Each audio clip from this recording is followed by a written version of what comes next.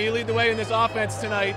People are going to argue and say, this team doesn't get style points, but you walk away with one of those. Yeah. What's this night mean to you, man, to come away with a win? It just means a lot, man. You see everyone look around on all the faces. Everybody's like super happy about this moment. We know we got more to go. Next round of the playoffs. This is like a playoff game for us. That's the mindset I had. So coming into it, it's great to get this win. The confetti coming down. It's good, it's us. You know what I mean? You guys have done it with the run game. You've done it with the passing attack. Tonight it was a little bit of everything, and Iowa has a really good defense. Yeah. Your defense pitched a shutout. You guys were able to score against them. How do you look back at this game tonight in this NFL stadium, putting another ring on their finger? That's crazy to think about it like that, because they got a great team.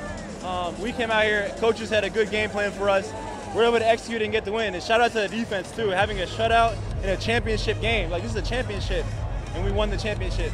So many of your guys decided to come back for more football. Blake said it last week after the win against Ohio State. Unfinished business. Do you feel like you've checked off one of those key boxes tonight? For sure. This is a big step for us.